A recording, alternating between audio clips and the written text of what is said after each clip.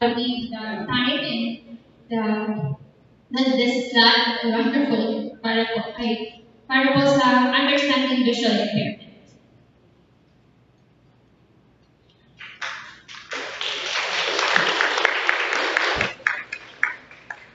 Thank you so much, Mom Jazz. So we will proceed to our next session. This would be discussed by Dr. Sherwin and Dr. Jasmine Dean, and they are volunteer low vision practitioner at Resource for the Blind since 2011, and they provide vision and eye care services at Quezon City. So may I welcome, and their topic would be understanding visual impairment.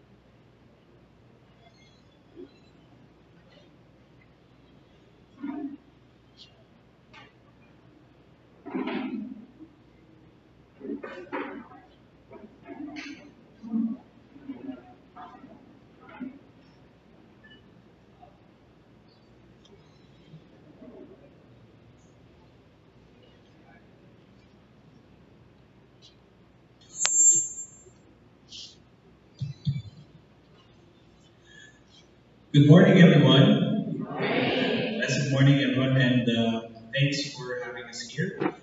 We're glad to start this session, and then, as always, we're eager to share this topic to everyone. So, before we begin, let me just introduce myself. So, I'm Dr. Sherwin. I'm an optometrist. Been a volunteer for our guys since 2011. So, I started there as an intern.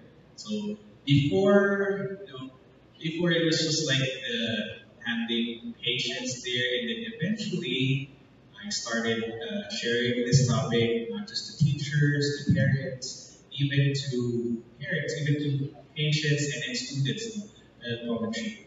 So this morning, before anything else, let me just also introduce to you my wife, Dr. Jasmine. So she's also an optometrist, a volunteer at RVA as well. And there you go. So before we begin, let me just introduce the topic here. So supporting reading performance of learners with blindness and low vision. So I think we're set for 1 hour. But if we manage to finish earlier than that, then maybe we can have some sort of a Q&A section. So if you have any questions. So let's begin.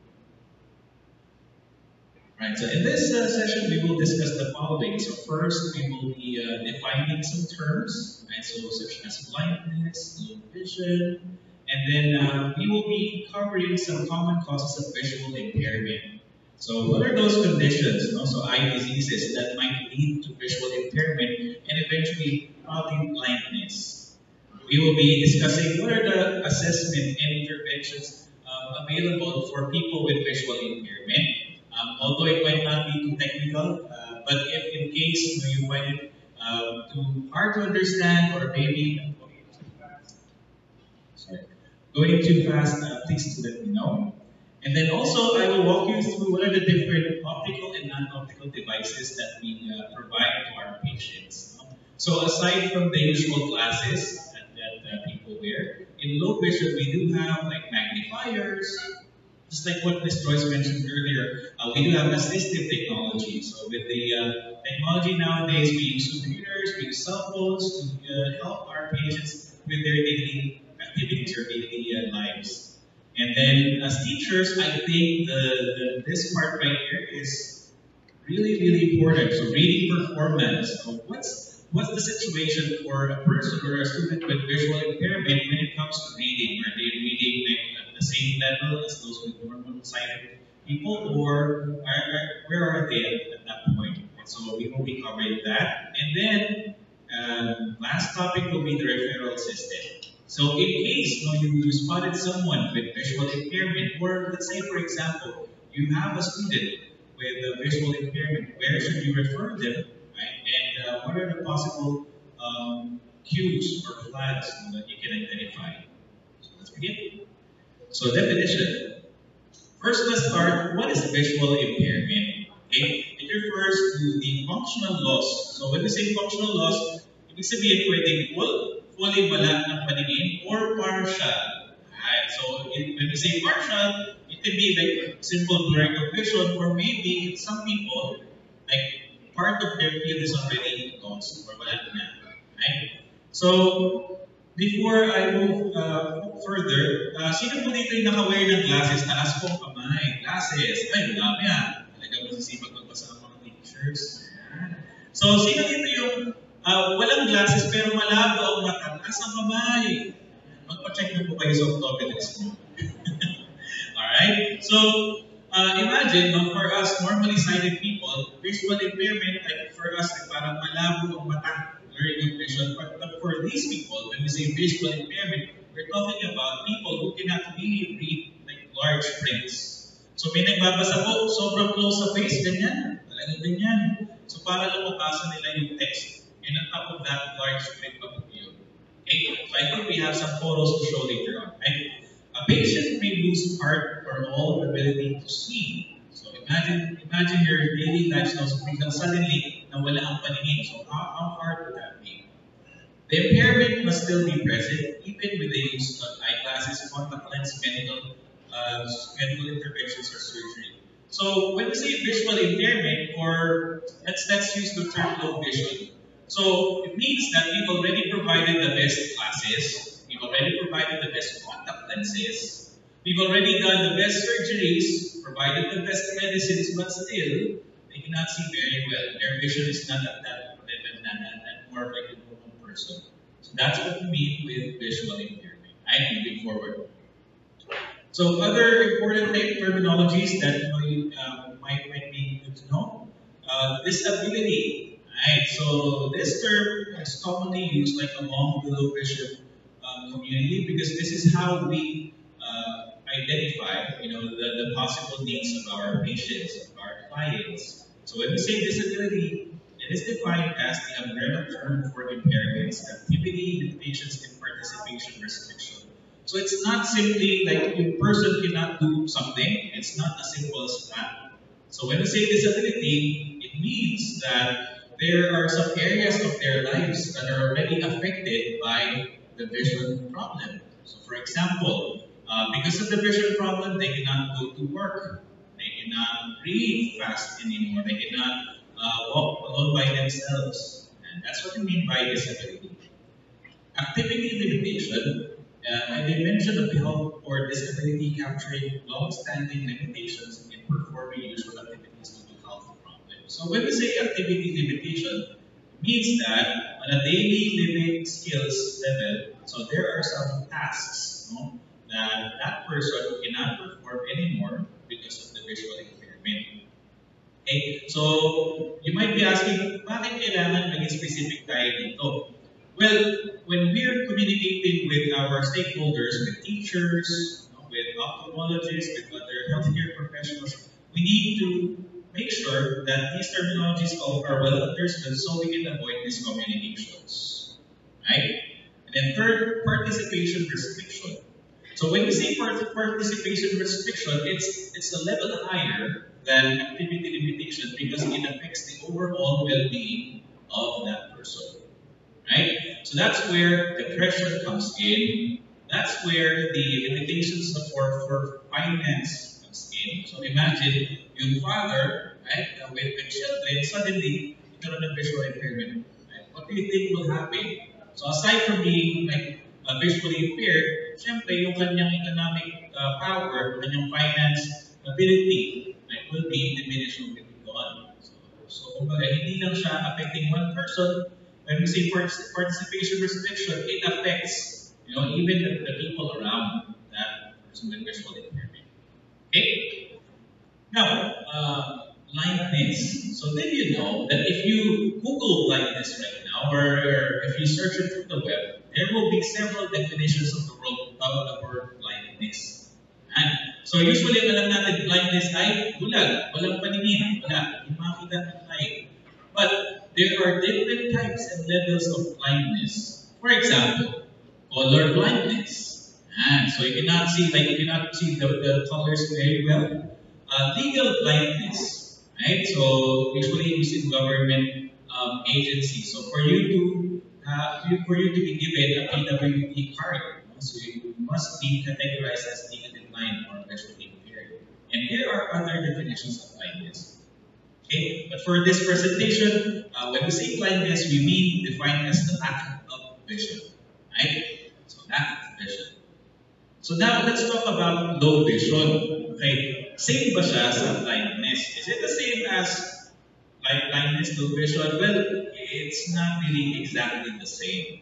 Okay, so when we say low vision, it refers to the reduced ability to perform important life activities. So meron palang impact, no, sa daily lives ng tao. When we say low vision, it's not as simple as having blurred vision and that's it. Okay? So I think as teachers, as educators, we need to understand that visual impairment affects not only the vision, not only the learning of the students, but more importantly, the overall well-being of that student. No? Meron po ba tayong experience as teachers na may estudyante tayo nandun sa may classroom na naka-squint na kaganyan? May ganun po ba naging experience? May nakita? I think yes, no? Marami-rami yan. And so, normal, kumbaga, it can be dealt with normal needs with, for example, classes. And how about people with visual impairment and low vision? So, kumbaga, mas grabe pa marami. So, what do you mean by important life activities? So, we mean enjoying and seeing visual images, okay? Obtaining education, being employed, traveling and living independently. So, if a person becomes, low vision, so all of these activities will be reduced or diminished, mababawasan ng grabe. Ay, ganun po katindi yung impact ng visual impairment or low vision sa ating mga students. So, or not just students, but for basically for everyone having visual impairment. Due to irreversible visual impairment, which cannot be treated to a good level of vision even after medical, surgical, optical treatments were provided. So yung pinaniwalag natin, so, ito po yung sinasabi ko, meron po tayong mga kababayan dito. Just to share with you, teachers. So, at RBI, we also visit provinces, okay, and then remote places where we provide assessment. Okay, there are people, imagine this, there are people who never had a chance to have their eyes checked. Okay, I met a guy, 70 years old po, first time na check ang mata, 70 years old, imagine that. So, there's a lot of work that needs to be done when it comes to visual impairment. And it's not just us doctors. I always advocate that it's always a partnership between us, between you, the teachers, the parents. So let's keep in mind that if these people will not be identified, will not be managed properly, most of their lives will be limited lang on yung kaya ng gawin with their remaining vision. That's it. Okay? So, first of all, it's an irreversible visual loss. Look, irreversible? Yes, irreversible. Cannot be brought back to 2020 vision, wala na. Okay? That's one fact that we need to establish. Right? And most people, when they hear irreversible vision loss, doon na nagsistart yung kanilang emotional baggages. Some of them might feel depressed, shocked, Some of them might even feel angry towards other people kasi gano'n na nangyari sa kanilang eyes. So, what I'm saying is that it's not just vision, it's more like the overall well-being of that person. Okay? And we've already established this, right? That it will affect the ability to perform the daily activities. Okay, next thing. Sino po ang nakakakilala ng chart na ito? Taas po ang kamay. Okay. Nakabisado po ba ito nung last exam? Nakabisado? Hindi. Okay, huwag ka nakatingin sa malayo. So, ito po ay tinatawag na Snellen chart. No? This is the most popular visual chart or visual activity chart that most people know. But, just an FYI, hindi lang po ito ang chart na ginagamit namin. So next time, napupunta po kayo sa inyong optometrist at nagulat kayo iba ang chart, ako po, hindi nyo nakabisado niya.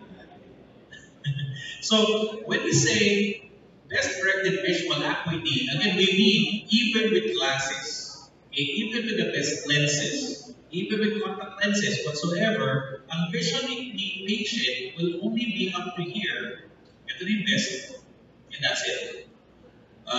Look, saan dyan ang 2029? Yung 2029 sa baba ng red line, yan po yung dapat natin makita.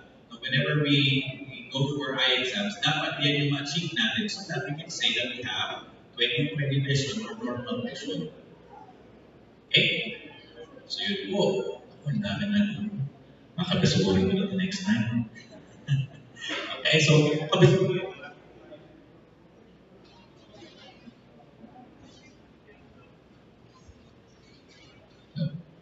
Palitan na mic. Magulo kasi. Okay, so next time po, yan. So just ask your optometrist, your eye doctor, na, Doc, what's my visual acuity? So your doctor should advise you if it's 20/20. If not, then you might need to wear glasses, like that. So another possible condition for a person to be categorized as low vision is what we call yung visual field loss. Okay? So when we say visual field loss po, it means that yung ating periphery, yung ating paningin, no, wala na po ito. So imagine, tingin po kayo sa katabi nyo, halimbawa, tingin sa katabi, imagine na nakikita nyo na lang po yung mukha niya. Okay, yan. So the rest, wala na po yan. So may mga patient po tayo na possible ganyan po ang kanilang vision. No? So tunnel vision po ang tawag dyan. Okay? Right. So that is low vision. Next, we discuss elements of vision. So what do we mean by elements of vision? So these items, okay, affects our vision. So these items are present in our surroundings every day. So tingnan nga natin ano yan. So first off, we have light. Okay, so we know that without light, vision is not possible. Okay, without light, vision is not possible. So there are people, no, who might experience difficulty with their vision kapag sobrang liwanag o kaya sobrang dilim. So possible pala yun. Kaya hindi pala pwedeng dapat puro maliwanag lang kasi minsan sobrang masakit sa eyes. So light sensitive people, or as we say, we call it glare, right? So next we have size. Okay, so we know that for an object to be seen clearly, okay, to make it more visible, we may increase yung size. Yan. So, meron po ba dito, ito, hindi ko naman nataasin ng kamay. Meron po ba dito gumagamit ng phone, pero nilalakihan yung text. Para hindi nilayo. Ganyan lang. Okay, steady lang. Okay. So, size, di ba? Size. So, keep in mind, teachers, that there might be some students, maybe present now or maybe in the near future, that they might require larger texts for them to read. Okay? And then we have distance.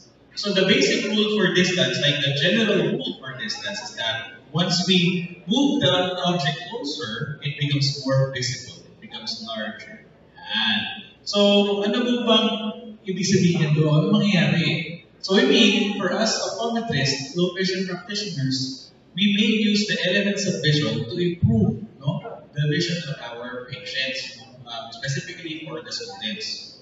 So it means that there might be some advice coming from the eye care professional na dapat si student ko nakaupo sa first row. for that student to see clearly. Dapat po yung student gagamit ng large screen para makapagbasa na maayos and stuff like that. Right? So we have, we have lots and lots of examples to provide, but for the interest of time, we will just, mention some. Next, we have color. Okay, so there are cases where we may use different colors to emphasize or to maximize yung objects. No? There are some people who might see red more visible than the rest of the colors, then they use red. Contrast. Okay, so contrast means the ability to perceive yung difference in colors or light levels there sa objects, and it's heavily linked to mobility or yung moving around. So may mga patients po, meron po mga visually impaired, hindi na nila ma-identify. For example, yung color ng table, halos same na brown na. But now, if someone with poor contrast will look at the table, parang iisa lang siya. So that's what we mean by contrast, for example. And next is position. So we may move an object, within the visual field to make it more visible. So okay. Now these are the different visual functions that we need to see clearly, to see normally. So visual acuity, for example, yung clarity of vision. That's what we test the minute we do the Snellen chart. Stereopsis, ito po yung depth perception, the ability to see the depth o yung layo ng one object to another. Visual field, again, yung lawak ng paningin. Contrast sensitivity means the ability to perceive, again, yung different light levels sa objects, how dark, black, and white, color vision, already know that. Light adaptability. So, the ability to see clearly at different light levels. For example, sa conference room po, clear ang vision, but how about when you go outside? Mag-a-adjust niya agad yung eyes. Yan. Okay? And then visual perception is how we perceive things.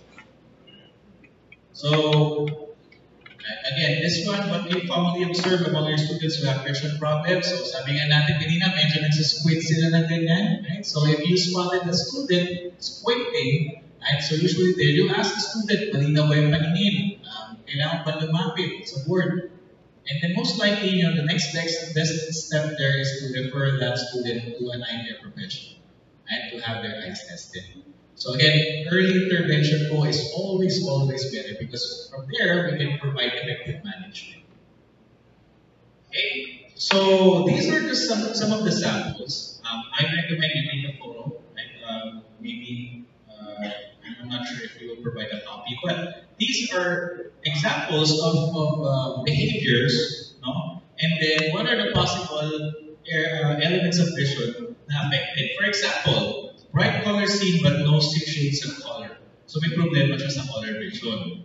Cannot read small prints, may problema siya sa clarity ng vision, therefore we can increase the size.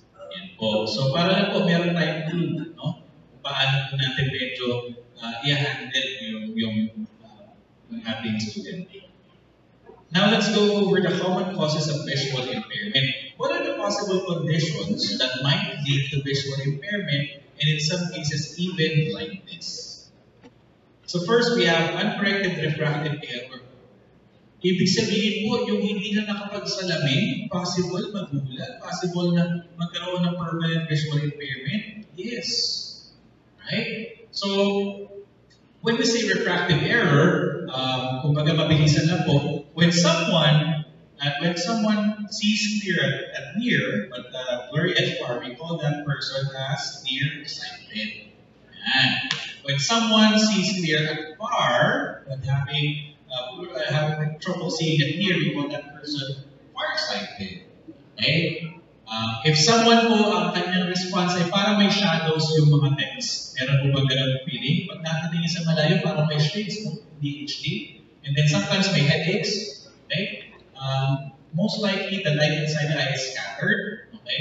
And it's possible for that person to have astigmatism. Yan. Okay po. So yun po yung refractive errors.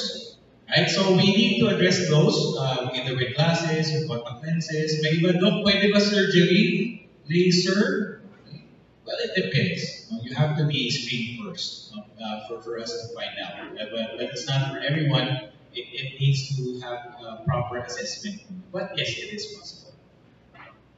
Okay, congenital cataract. So imagine, child being born. Okay, and then right there, then makita natin yung eyes, meron na agad white sa gitna. So that's what we call congenital cataract. So yung lens inside the eye, it should be clear, but it's already opaque, white.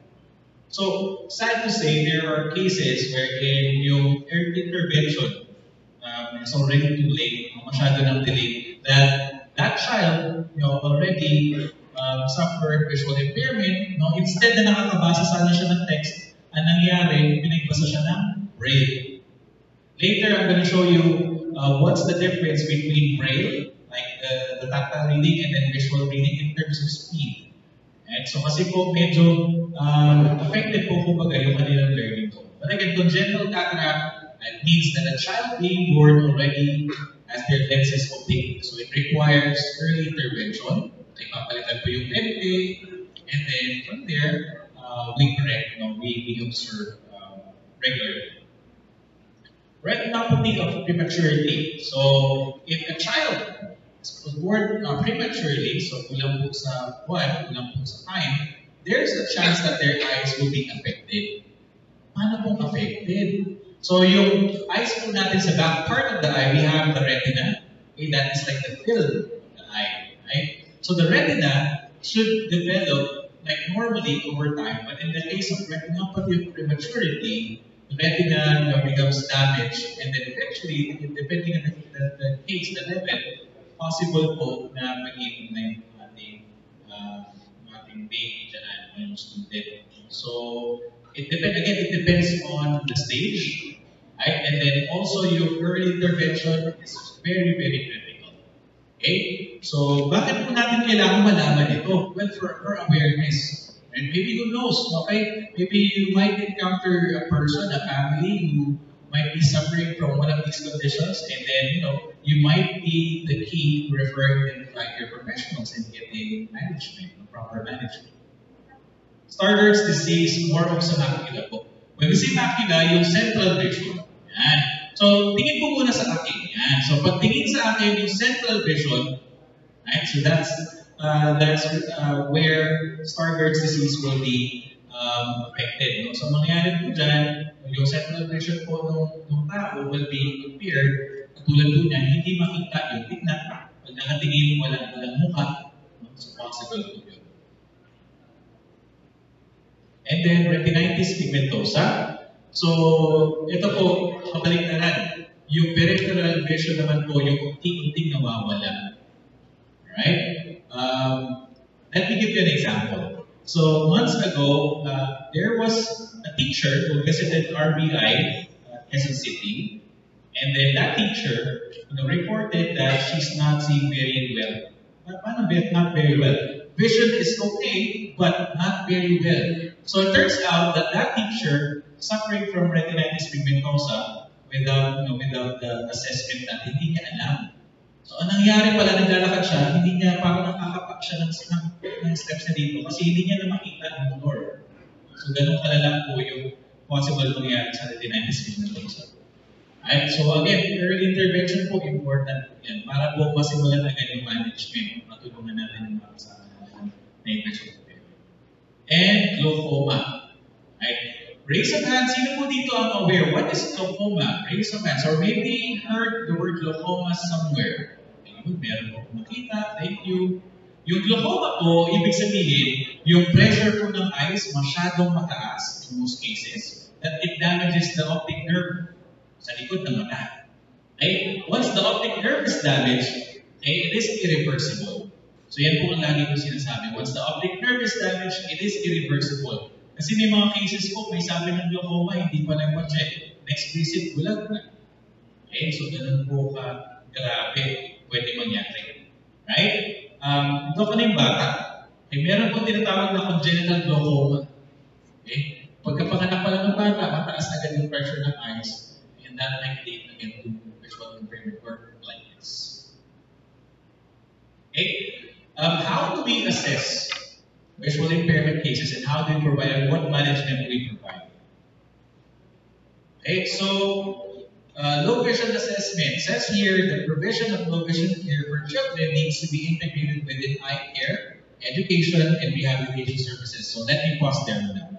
So when we say low vision care, we need, it's not just a check kami ng eyes and that's it. So it needs to be integrated with how teachers are teaching the student, okay, with